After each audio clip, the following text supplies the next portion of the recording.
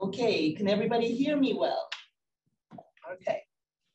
Thank you for having me here. I feel like I am still recovering from the CSW. So it is still fresh on my mind. I feel it in my body. So I think this is a good time to really reflect and talk about what worked, what didn't work. And some of you, I'm sure, came to our April meeting. So we discussed this with our global constituents as well. And there's another meeting actually happening tomorrow morning, 8 a.m., that we're going to use to dig even deeper into the outcome document and how we can use it for an implementation. I'm also so happy to see Maris and everybody that we work with so closely. And I have to say, this CSW 66 was a perfect example on how collaboration, transparency, and the shared leadership model worked so well, because everything we did was as open as possible, as welcoming as possible. And I have to also give credit to the member states who really stepped up and came and talked with us. Every time we asked them that there was a meeting, they were absolutely willing to come and discuss and be open to youth. And again, I'm gonna give one shout out quickly for Maris for fighting so hard for the youth voices, and I'm sure he'll address this.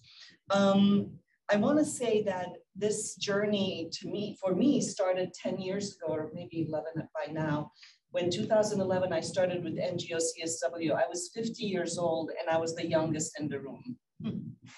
Process that for a minute. And I thought, and I was new to the community, so I had fresh ideas. So everybody was like, oh, this is nice, a young person, fresh ideas. And I thought, there's something wrong with this picture here, but thank you very much. And I think I have to say, thanks to my team, the young professionals that really evolved to the youth leaders and young professionals, our internship program really brought us to a point where I feel like there's so much I can say that we did at CSW, and our report actually is about to come out.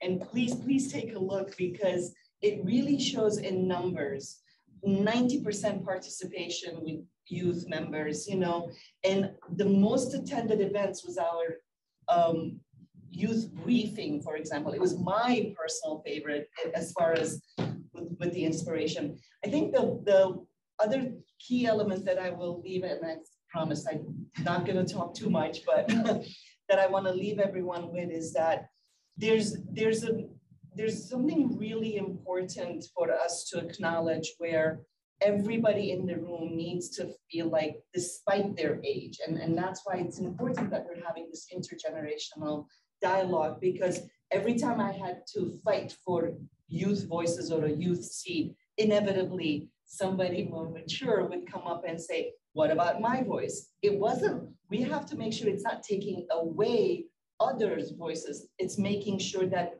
all voices are heard. And this is something that we as a more mature generation, we know that's one of our mandates, to work to make sure all voices are heard. So without the youth, without the adolescent girl especially, I want to highlight that as well. I think it is so important that we make sure that they feel comfortable, they feel heard, and that it's a communication rather than just a speech.